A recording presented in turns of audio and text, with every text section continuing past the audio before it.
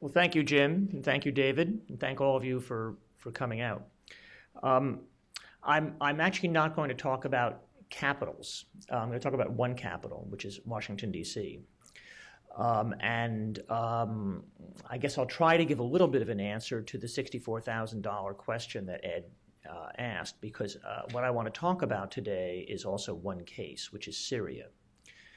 And what I want to ask is, why has the response to Syria failed? I don't think we have to ask the question of whether or not that's a failed response. That's clearly so.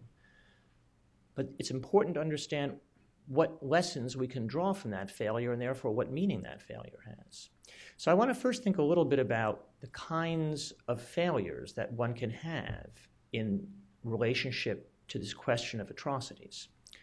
So to think about the norm that Ed talked about, the responsibility to protect, there are different ways this failure can happen. For example, the atrocities might not reach the threshold that's set out by that norm. For example, there was a big debate when the government of Burma failed to respond to Cyclone Nargis, and the fear was that tens of thousands of people would be killed. Did that reach that threshold? No, perhaps it didn't. There are similar questions maybe when there was talk about responding in Zimbabwe in some of the worst moments there under President Mugabe. So that's one kind. Another kind of failure is when a key state blocks action. So for example, in the case of Darfur, China consistently refused to allow any serious, robust action to be marshaled by the UN Security Council, really until it was too late, until the overwhelming fraction of the killing had taken place. And of course, China had Russia on its side as well. Third cause, it's too complicated. There's not a meaningful way to respond. Yes, you recognize that unspeakable atrocities are taking place, and yes, there's a wish to act, but it's impossible to find the way in. There's not a tool that the international community has, and this probably the worst example would be the Democratic Republic of Congo, where you have a situation so vast and so chaotic, so ungraspable, that even though millions of people have died, even if you had gathered up all the political will in the world, you probably wouldn't have been able to stop it. And then there's the fourth cause, which is the thing that is our inheritance today from the failure to act in Rwanda, and that's the failure of political will. There is the capacity to act. There is the clear recognition of the need to act. There is no insuperable political bar to act, but there's a failure to act. And so this, after all, is the most fundamental of all the questions. And when people like Samantha Power have written books like A Problem from Hell, that is the great indictment. There could have been action, there wasn't. And so, okay, so let's think about Syria. What does Syria mean in regard to these kinds of failures? We can dismiss the first one right away. Obviously, there is no question that a situation where perhaps 170,000 people have died, of whom perhaps about a half, between 40% and 50% are civilians, constitutes atrocities in the meaning of the responsibility to protect. It does not, as Ed pointed out, need to be genocide. These are war crimes of unspeakable dimensions.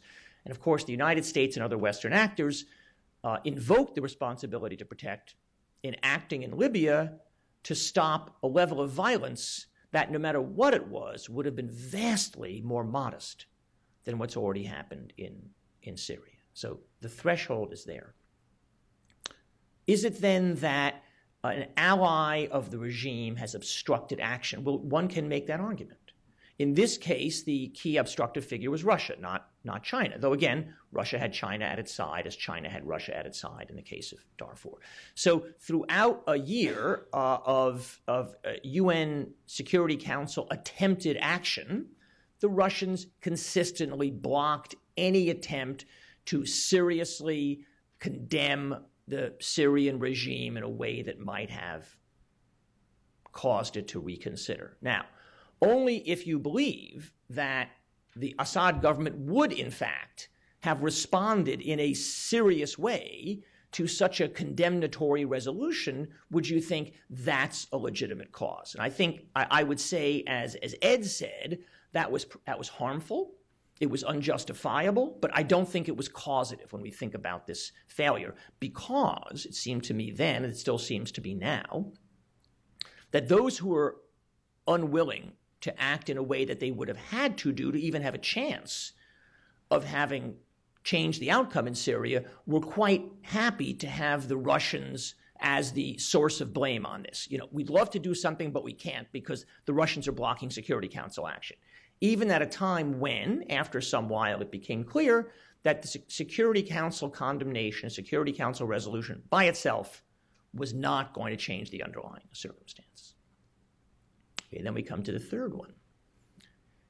Is it impossible to do anything? Now, this is very much the position that President Obama has taken, that he recognizes the need to act. He wishes he could act, but this is a situation where, unlike Libya, it's not possible to act. And let me just read you something he said in the interview which he gave to the New Republic. He said, "In a situation like Syria, I have to ask, can we make a difference in that situation? Would a military intervention have an impact? Could it trigger even worse violence or the use of chemical weapons? What offers the best prospect of a stable post-Assad regime?" And so Obama was, in effect, answering his own questions, which is action would be as likely to make things worse as it would be to improve things. And while we may think that that was a cynical pretext on his part for inaction, I know from having had these conversations with Susan Rice, now the National Security Advisor, then the U.S. Ambassador to the UN, and a person, a significant part of whose career had to do with advancing norms like the responsibility to protect, that she had the same view. I mean, this was a conversation I think I probably had with her in the fall of 2011, when it first became clear that this had gone from being a political protest to a civil war. And her position then was no-fly zone, wouldn't work, cause more problems than it would help. Serious military support to the rebels, we don't know who they are. And so we have to trust to the diplomatic process. So that was very much the administration's view. But it's important to remember that that was part of the administration's view. That we know now that in 2012, Secretary of State Hillary Clinton and head of the CIA David Petraeus came to Obama and said, "We think we can act effectively. We have a plan for effective action, which would chiefly involve a much more serious attempt to bolster the moderate rebel forces." And Obama said no. So Obama chose to listen to those of his advisors who said there is no effective response, as opposed to those who said, yes, there is an effective response. Now, we can't drill into his head and know why he said that, why he came to that conclusion. But we do know from his subsequent actions that he was very eager to find a way to not act. And so all this became painfully clear when Assad, intentionally or not, called Obama's bluff. When Obama said, the one thing that is our red line is the use of chemical weapons, and then Assad went from using a small amount of chemical weapons to, to use Obama's term, a bunch of chemical weapons. And so then that led to this drama in last September where Obama felt that he was forced to act, plainly did not want to act, and then suddenly at the 11th hour got a reprieve from action when the Russians agreed to help get rid of Syria's chemical weapons, which, it's worth pointing out, had not even been an issue that had been raised publicly until then, at least not in a significant way. And so Obama was then able to say that he was doing something, even though the something he was doing had only a tangential, if any, relationship, perhaps arguably a negative relationship, to the underlying issue of doing something about atrocities. And so that certainly deeply gave the impression of a man who wished to find a reason not to act.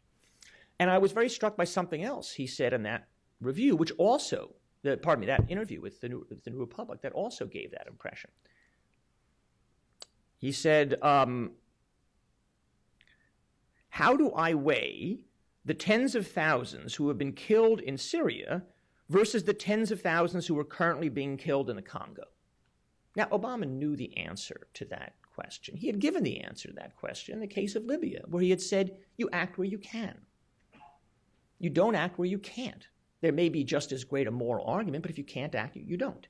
And he would have known perfectly well that the answer to his own question is, the Congo is a case where you couldn't act. Syria is a case where maybe you can and maybe you can't. And so all of that gives the impression of a man who was eager to seize upon the idea that we're unable to address this for tactical reasons, not because we lack the political will. At the same time, I think it's much too easy to say he was a coward. He was afraid of risking his own political capital, and so he chose not to act. I think it's a more complicated interaction than that. And I think if we sort of think about these categories I've laid out, there is a kind of terrible self-reinforcing process between the we can't do it argument, it's too complicated, and I don't want to do it because I fear the political cost will be too high. And here the example I think of, the precedent I think of, is less Rwanda than the Balkans. And by that I mean not Kosovo, but Bosnia in 1993, 1994, 1995. The reason I say that is that Rwanda is, of course, the example, the supreme example of a failure of political will. But it's also true that it happened very, very quickly. And once the political will failed, then it was all too possible to say it's too late now. I think also in Rwanda it was clear that you could have done something. Whereas in Bosnia, it was much harder to say. I mean, President Clinton has later said he could have saved 250,000 people in Rwanda. Bosnia was a slow-acting atrocity, like Syria. It happened over a long, long period of time, like Syria. And as in the case of Syria, President Clinton's initial thought was, I want to find a reason to not do this. He wanted to find a reason to not do it because the American people had made it all too clear they did not want to be involved in these kinds of foreign entanglements after the catastrophe in Somalia, after kind of a not nearly as great of a mess in Haiti, but that probably didn't help matters either. So Clinton feared doing it, and also believed at the same time that it was impossible to do, that any intervention could do nothing to really change the underlying problem, which was the ancient simmering hatreds of that reason. He had read Robert Kaplan's book, Balkan Ghosts. He was persuaded that this was an immemorial event that was happening and there was nothing he could do. And so Clinton chose to believe those who said there is no effective way of acting, both because there was a strong argument that there was no effective way of acting and because he knew that there would be tremendous costs of acting. The likelihood of failure meant that the political costs of acting were that much greater, because the political costs of acting are when you fail. If you succeed, then at least it redounds to some extent to your credit, as was the case, for example, in Libya with Obama, as was ultimately the case in Haiti, where a kind of failed intervention led to a successful intervention. But so the greater the likelihood of failure, the more a president is going to fear the political consequences to himself. That's why I say there's a kind of a terrible interaction between these two different thoughts in the mind of a president. Now, Clinton had an option of a limited bombing campaign, which of course he ultimately took when his hand was forced. The equivalent for Clinton of the moment when Assad crossed the red line through chemical weapons was Srebrenica. Forced him to act, he acted and actually succeeded in bringing the atrocities to an end. Now, of course, Obama doesn't have that option anymore. He may have had it once upon a time because of the different nature of the two conflicts, because in Syria you have had from the beginning a patchwork of peoples and forces such that any bombing action, for example, the kind of bombing you might have used in order to create a no-fly zone, in order to create a humanitarian corridor, in order to create a region where insurgents could be safe, would inevitably cause enormous numbers of deaths to civilians, or let's say significant numbers of deaths to civilians. You also had the danger that he always feared of a wider war. A wider war was not a fear in the Balkans in the same way. It was, and obviously quite justifiably, a fear in the case of Syria. The irony is, of course, that by not acting, Obama has wound up creating something of the situation that he feared he would create by acting. First of all, of course, the level of death has grown enormously since he made that fateful choice in 2012 to not do something. But second, the more self-interested fears, if we can separate the humanitarian considerations from the self-interested, the national interest considerations, those have all come to pass. If not all, then certainly most of them. That is to say, the fear of a regional destabilization. Lebanon is now in very, very grave danger because of the spillover effect of the war in Syria. And of course, we now have a massive jihadist element that didn't exist before. And so the irony, I suppose, is that there is now a kind of, you might say, a realist, a national interest argument for some kind of forceful intervention in Syria that didn't exist before. Though there was also a national interest argument for a kind of intervention that would target the jihadist forces, the so-called ISIS group, the ones who are yet more crazy than Al-Qaeda.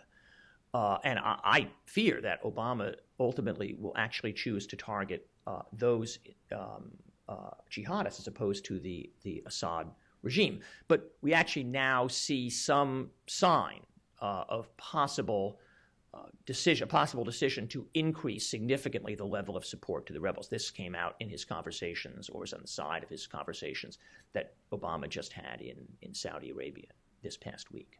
But so the point I want to make, though, is that while from the point of view of advocates of stronger action, it looks like Obama simply has had a failure of will.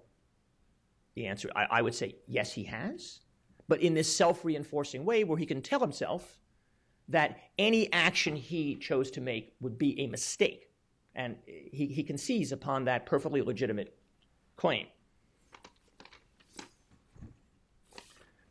But we have to consider the fact that the president we're talking about is the person who we would have said was the most likely to act in the face of atrocities. He was a president who was a constitutional lawyer, deeply versed in international law and a deep believer in international law, who had embraced the responsibility to protect, who had created an atrocity prevention mechanism, who had surrounded himself with figures like Samantha Power, Susan Rice, Gail Smith, who were all very important advocates of the responsibility to protect.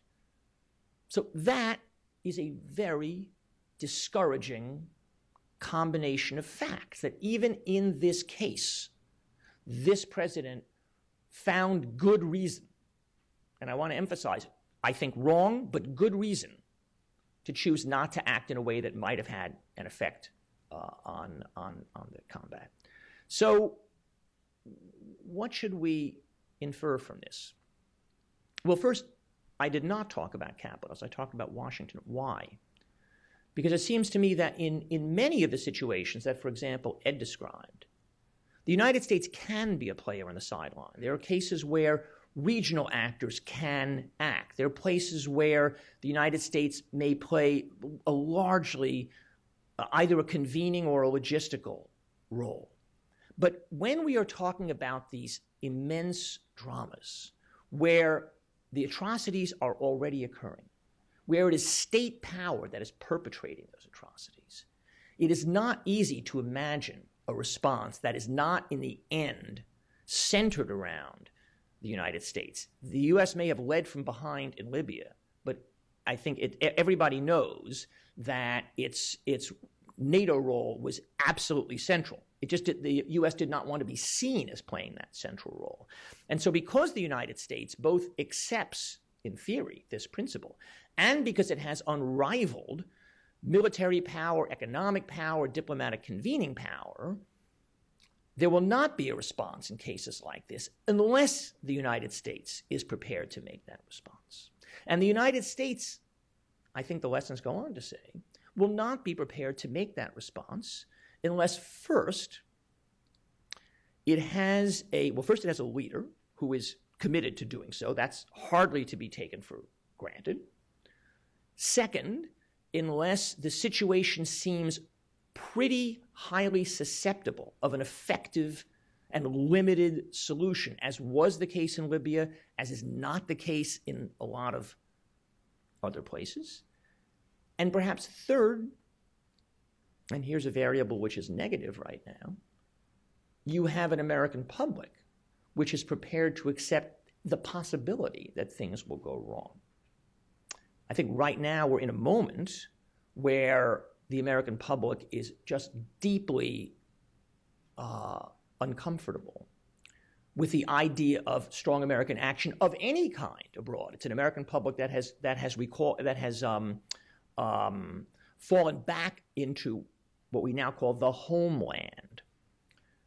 And so if there's any source of hopefulness about any of this very dark picture that I've drawn, it's that I don't think that this is a permanent condition of the United States and of the American public. And I hope that the time will come when there is a greater willingness to see American force used for moral purposes, and therefore that the price that a president has to reckon on paying will not be as high as the price that Obama obviously feels that he has to pay.